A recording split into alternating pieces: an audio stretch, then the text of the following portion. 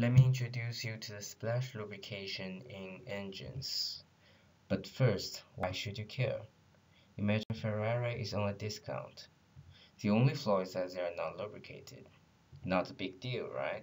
You decide to take a joyride in your new 430. However, soon you notice something very wrong. You reach for the brake, and guess what? It didn't work. Boom! That's what would happen if there's no lubrication. And splash lubrication is the oldest lubrication in engines that run at very high speeds. So what is splash lubrication?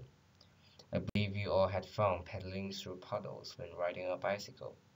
Have you noticed how water flies from the front wheel afterwards? Since there are also wheels inside engines, engineers thought it may be easier to just fling the engine oil with those wheels, and that is the earliest version of splash lubrication. Rods and discs are used later on, flinging oil at different angles and different positions. Lubricating engines with tiny bits of metal sounds sketchy, but remember, it rotates at hundreds of rounds per second, enough to drill through oak planks like cutting butter.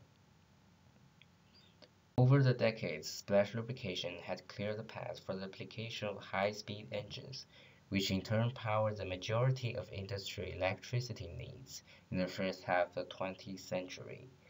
Even now, splash lubrication is still applied in most of the small generators for its low price and simplicity. For a 100-year-old technology, that is definitely a great achievement. Thank you for watching, and I hope you enjoyed yourself.